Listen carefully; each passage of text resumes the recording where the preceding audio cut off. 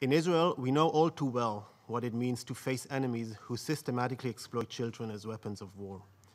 It is the responsibility of leaders everywhere to protect children at all costs, to protect them from the ravages of war, and to shelter them in a protective environment where children can thrive.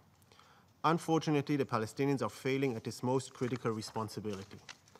Instead of nourishing their youth with the dreams of a bright future, Palestinian children are fed a steady diet of hatred for Israel and glorification of violence.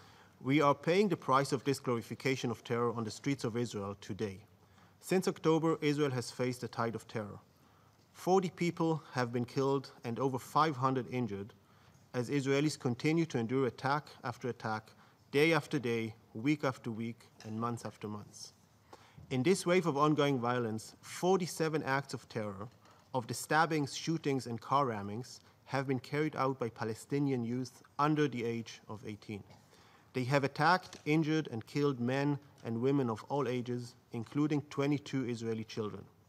Just last month, a 17-year-old Palestinian stabbed a 13-year-old Israeli girl to death in her bed as she slept in her family's home.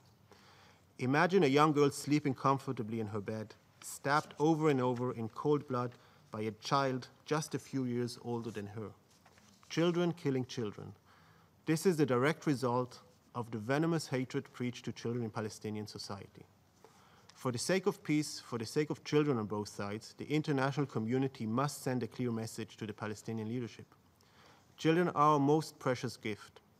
They deserve to grow up in a society which fosters a vision of hope and promotes an education that preaches peace instead of hate, tolerance instead of violence, and mutual understanding instead of martyrdom.